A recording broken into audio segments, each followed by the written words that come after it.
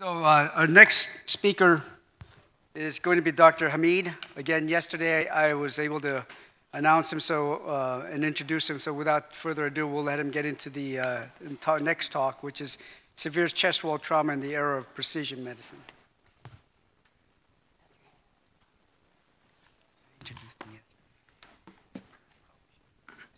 Thanks, Dr. Ree. It's so thrilling to be here. I didn't say that before, I'm so grateful to the conference organizers for inviting me and to all of you for your attention.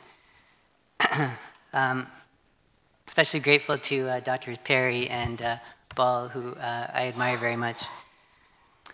So I hope that there's no orthopedic surgeons in the audience today, because I'm about to give away one of their most prized secrets. When our trauma surgery group first started doing rib fracture fixation for flail chest, I was struck by how fun and satisfying the operation was.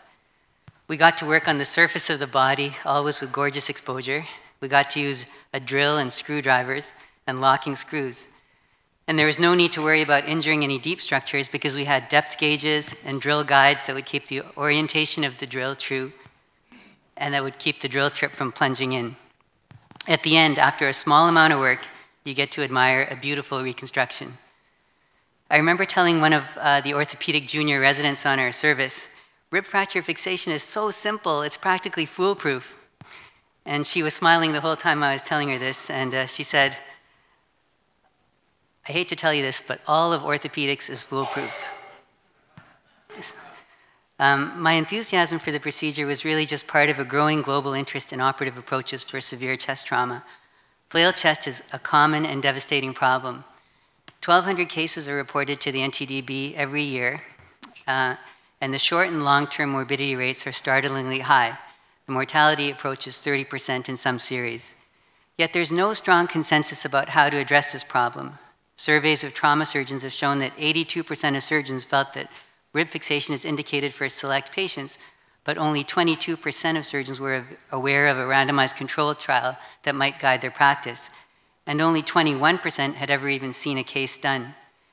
In the NTDB series, which was published in 2014, only 0.7% of flail chest patients underwent surgical fixation, and only 8% had epidurals. As better and safer methods of rib fracture fixation with better materials have been defined, more and more surgeons and surgical investigators have wondered what the best role for surgery is in the management of complex chest wall trauma. As you will see, the past 5 years have seen the publication of dozens of studies exploring the optimal management of flail chest, including observational studies, randomized trials, meta-analyses, and even a Cochrane review. But you will also see that the studies have been small and that our knowledge is still not definitive, and that the patients and injury patterns span such a wide spectrum that no single study will be able to provide an answer for every clinical situation. The successful management of flail chest will depend on the way we as surgeons conduct, interpret, and apply high-quality research, and on the way we apply our collective and individual experience and wisdom to each individual and unique patient. So consider these two cases. A 25-year-old motorcyclist sustains multiple injuries in a high-speed crash. He is persistently hypoxic. A right chest tube puts out 1,100 milliliters of blood and demonstrates a persistent high-volume air leak. A CT shows multiple displaced right-sided rib fractures, a pulmonary contusion, and a persistent hemothorax. It's a type of high-energy mechanism seen every day at trauma centers around the world. Or how about this case? A 69-year-old woman is pinned against a wall in her garage by a slowly backing up minivan. She's awake and alert with good oxygen saturations and blood pressure of 140/90. Chest x-ray demonstrates multiple displaced bilateral rib fractures and a widened mediastinum, but no other abnormalities. She has a normal ECG, but elevation of her cardiac troponins. This is a low-energy mechanism in an older patient with less physiologic reserve and more comorbidities.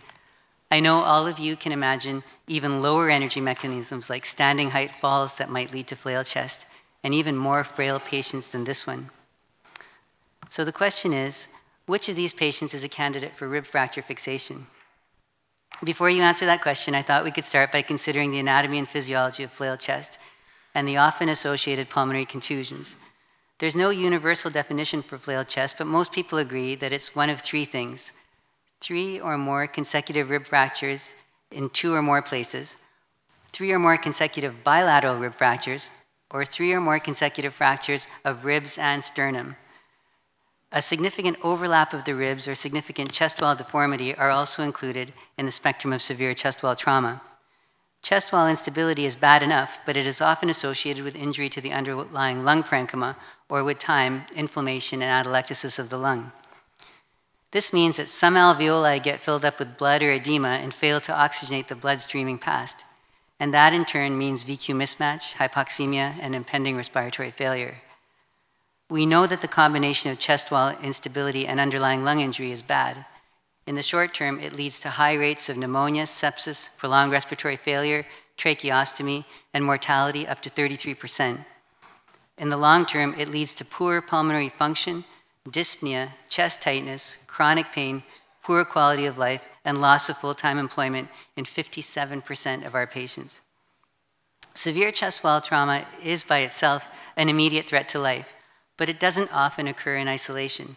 Surgeons treating flail chest also have to think about blunt cerebral vascular injury, blunt aortic injury, blunt cardiac injury, like in the patient we saw earlier, esophageal trauma, pulmonary contusions, and lacerations, which in some cases may independently require long periods of mechanical ventilation or even surgical intervention, tracheobronchial injuries, pneumothorax, hemothorax, diaphragmatic injuries, and associated abdominal injuries, or any combination of these injuries. I mentioned all these injuries to emphasize that there are no 2 patients alike in terms of injury pattern or in terms of physiology, and therefore perhaps no study that can dictate our minute-to-minute priorities and decisions in the minutes and hours after injury. And it's not just the acute phase of illness that might guide our decision-making. The outstanding studies by John Mayberry and colleagues have been a constant reminder that our management of severe chest wall trauma also has long-term implications. It's clear that when it comes to managing flail chest and pulmonary contusion, the decisions we make are consequential. So what are some of these decisions actually? The modern standard of care has been to take care of the lungs through the selective application of invasive or non-invasive mechanical ventilation, to keep the alveoli recruited and to keep them open by stabilizing the chest wall. Recent studies, such as this one by Hernandez, and a 2013 systematic review by Chimello, have suggested that non-invasive ventilation improves oxygenation, reduces complications, and reduces the need for mechanical ventilation. I personally think that in select patients, BiPAP is a really powerful adjunct in the management of flail chest pulmonary contusion. As far as pain control goes, numerous studies have shown that epidural analgesia can effectively reduce pain and improve function while minimizing somnolence and ileus. This may be especially important in older patients, as we heard in one of the research talks yesterday. Despite some studies that have not detected measurable benefits on clinical outcomes, including this 2007 meta-analysis, the 2004 EAST guidelines have supported the use of epidurals as an optimal strategy for pain relief and possibly improved outcomes in severe chest wall trauma. Selective positive pressure ventilation and adequate analgesia in a comprehensive multidisciplinary approach that includes excellent nursing and physiotherapy care is a powerful combination. In studies like this one from Houston, a holistic approach drastically reduces complications and improves meaningful outcomes. This is modern, non-operative care at its best and should be the benchmark against which all new innovations, including operative rib fixation, should be measured. And speaking of rib fixation, after seeing how powerful conscientious non-operative management can be, do you think we should be operating on these patients? Mayberry's study showed that consensus among surgeons varied according to the indication, highest for chest wall defects with pulmonary herniation and lowest for flail chest not requiring mechanical ventilation. Other experts have suggested that broad categories for surgical intervention: flail chest with failure to wean, severe pain, chest wall deformity, non-union, and on the way out after thoracotomy for other reasons. But these are all opinions and not necessarily based on high-quality data. As I mentioned before, better technique like attention to reduction, stability of fixation, preservation of blood supply, and early mobilization are changing our approach to surgical fixation. There have been an explosion of studies in the last decade. I'll just show you this retrospective cohort. This retrospective study by Ahmed and colleagues show markedly better outcomes with rib fixation in terms of morbidity and mortality. A similar study by Wagenreiter showed marked reduction in ventilator days for patients with operative chest stabilization, but only in patients without a significant pulmonary contusion. Lardenois looked at a more long-term outcome, return to work, in this series and showed some remarkable results with operative fixation with 100% return to work in 2 months. There have been loads of observational studies showing benefit of operative fixation, but the real game-changing study in the history of operative rib fixation to date is this one, published by Tanaka and colleagues from Japan in 2002. This study randomized 37 patients with refractory respiratory failure on post-injury day 5 to surgical fixation with Jude struts versus continued splinting with positive pressure ventilation. And the results were dramatic. Less pneumonia, less mechanical ventilation, fewer tracheotomies, better long-term pulmonary function, fewer chronic symptoms, and faster return to work with surgical fixation. Tanaka's randomized trial was followed in 2005 by an Egyptian randomized controlled trial of 40 patients. This one too showed big differences in pneumonia, ventilator and ICU days, and chest wall deformity, favoring surgical fixation, and they used stainless steel wires or K-wires. And finally, in 2014, came the third blockbuster, an Australian randomized controlled trial that randomized 46 patients to operative fixation with resorbable polyactide copolymer plates or modern multidisciplinary care.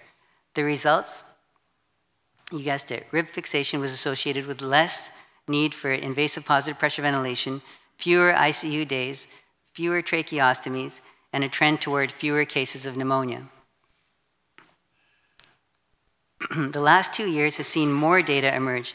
This propensity study from Japan showed that rib fixation was associated with fewer patients requiring long-term ventilation. And this excellent prospective study from Denver, hot off the presses this year, showed better pulmonary function and dramatic reductions in respiratory failure and tracheostomy rates after the adoption of rib fracture fixation. In 2013, 2 meta-analyses came out. One by our group included 11 comparative studies with 753 patients and found that surgical fixation was associated with lower vent and ICU days and markedly lower pneumonia, sepsis, tracheostomy, and chest wall deformity rates than non-operative management. The other meta-analysis of 9 studies with 538 patients reached similar results.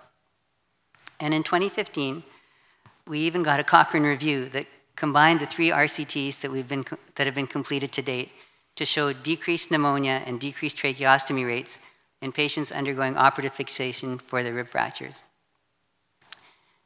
These studies did not include the potential benefits of delayed rib fixation for non-union, nor did they report real and significant operative complications such as hardware infection. But the literature on chest wall fixation has bigger issues. Most studies are observational and are prone to bias. And while the randomized trials have in part addressed the issue of bias, they've been limited by small sample sizes and in some cases by variations in the care within the non-operative comparison group. As strong as the signals are, are we ready based on trials involving only 123 patients to change the way we care for patients with severe chest wall trauma? This is a study that we have in press right now, which compared our first operative fixation patients to well-matched historical controls, similar to the Denver study. We couldn't measure any advantage of rib fixation. We wondered if our non-operative care has gotten better with time and if ribs simply tend to heal on their own. Still, rib fracture fixation has found its way into clinical practice, even though the indications and outcomes are still incompletely understood. Our trauma center in Vancouver is contributing patients to a multi-center randomized control trial that is getting close to its target of 200 patients. And we expect that this will provide a clear comparison of operative and non-operative management in the North American context. It's possible that because of the complexity of injury and patient factors in severe chest wall trauma, that no trial will be able to capture what we should do for an individual multi-trauma patient, and the results of any trial will need to be interpreted with specific patient factors in mind. A tailored approach to non-operative and operative management for individual patients might be guided by a predictive tool like the RIB score that enables us to visualize our patients' futures with greater certainty. In another fantastic study from Denver, investigators used 6 radiographic criteria that are available on the admission CT scan to predict outcomes after severe chest wall trauma and potentially to guide interventions. These 6 findings included 6 or more rib fractures, bilateral fractures, flail chest, 3 or more severely displaced fractures, a first rib fracture, or at least 1 fracture in 3 of the anatomic areas, anterior, lateral, or posterior. They assigned 1 point to each finding and came up with a 0 to 6 score that was both sensitive and specific to the development of complications, as you see here. The upper row of ROC curves show multi-trauma patients and how sensitive and specific the rib score was, and the lower one is isolated rib fracture patients without multi-trauma, and you can see that the score is even more predictive.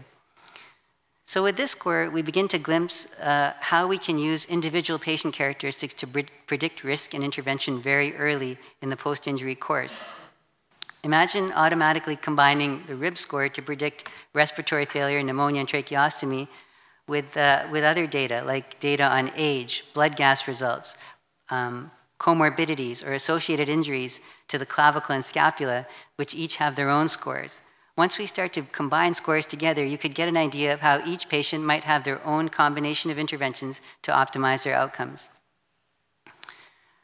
I believe that severe chest wall trauma is a brilliant opportunity for precision medicine, recognizing that some of our patients fall from standing while others are ejected 100 feet, that some are old and some are young, that some have comorbidities and others don't, and there are a million combinations of injuries to the lung, chest wall, shoulder, and elsewhere that can modify a patient's trajectory. We can begin to collect and analyze and share data that support our best judgment and our most conscientious patient care. Thank you very much.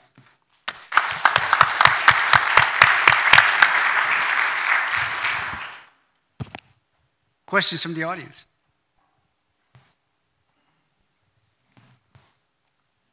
Please introduce yourself. Grace Dinkins, Southern California and Liberia. I work at a couple of level 2 trauma centers, and I underwent the rib fixation course. It was a wonderful course. Was very eye-opening. Came back home and found tremendous pushback from the thoracic surgeons who felt that trauma surgeons shouldn't be doing these because we didn't have the wherewithal to do long-term follow-up or the ability to deal with the long-term complications such as infection of hardware.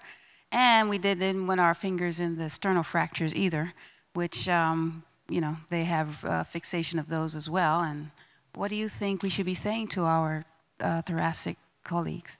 It's such an interesting question.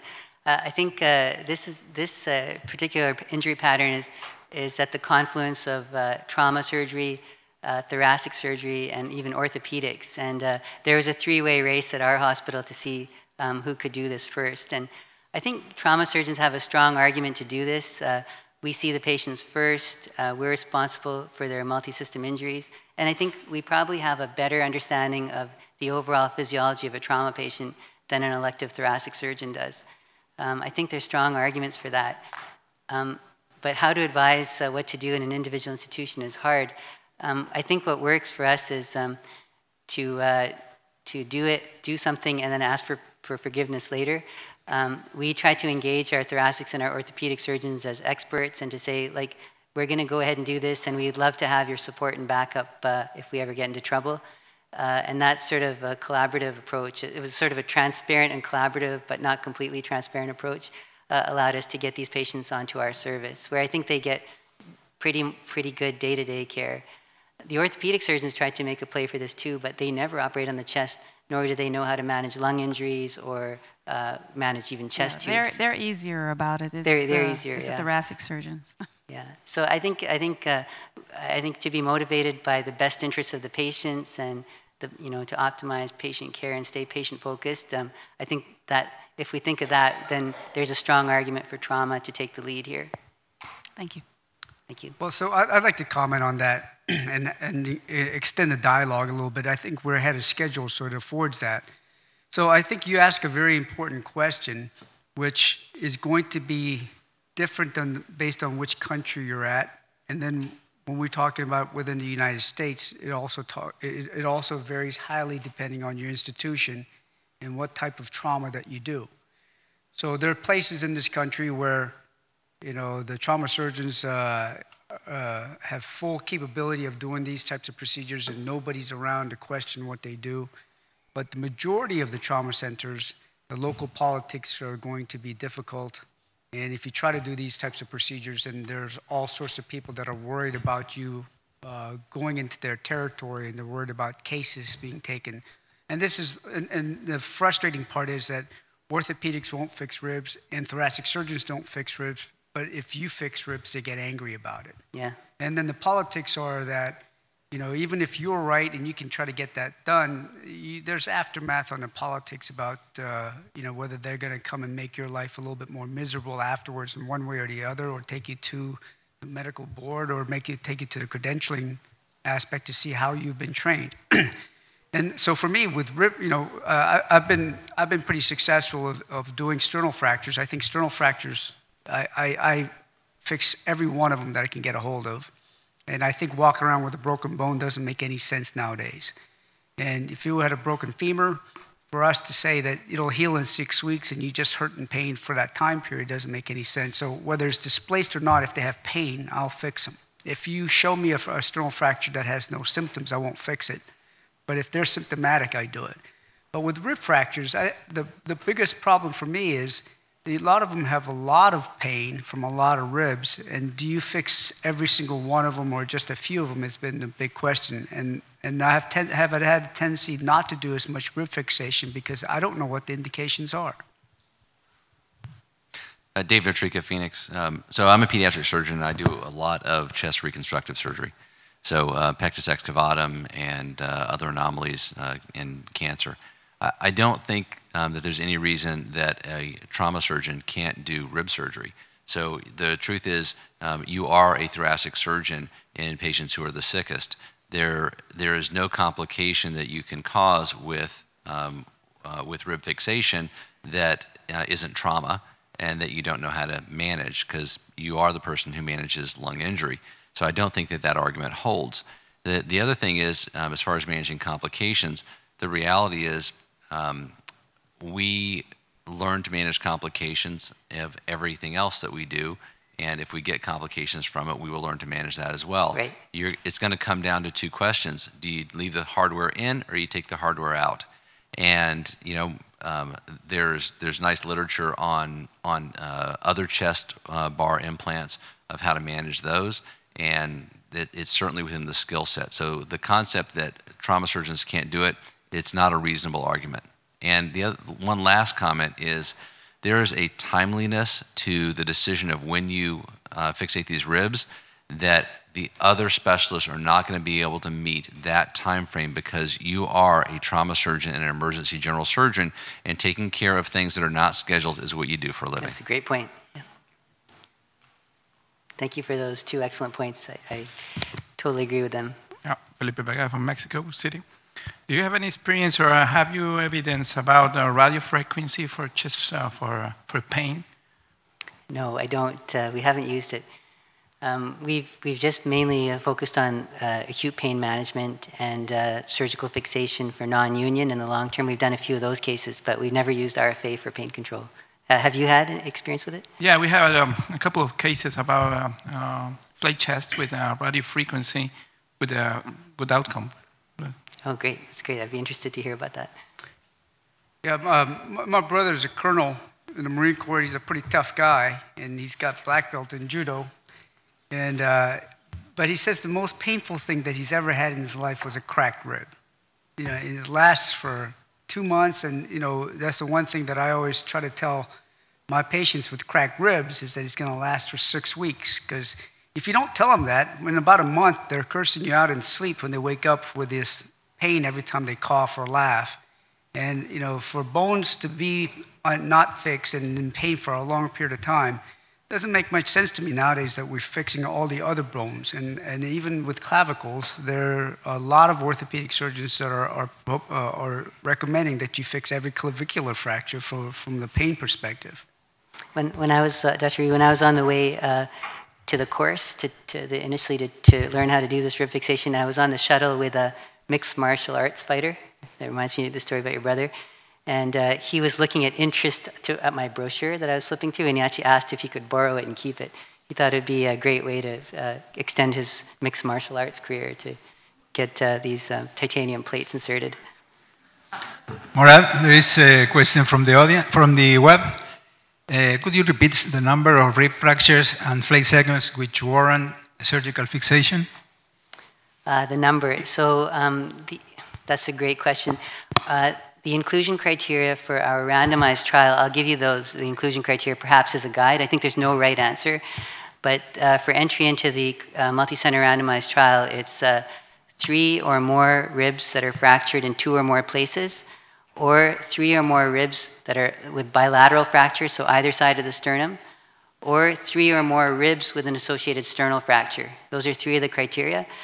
But they also added 2 more criteria, which is complete displacement of 3 or more ribs, or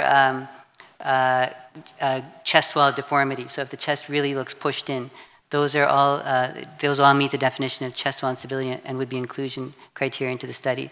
Now I know some people are plating even 1 rib fracture. Sometimes a non-union hurts a lot, like several months out, and so people are plating individual ribs. I think that's on a case-by-case basis.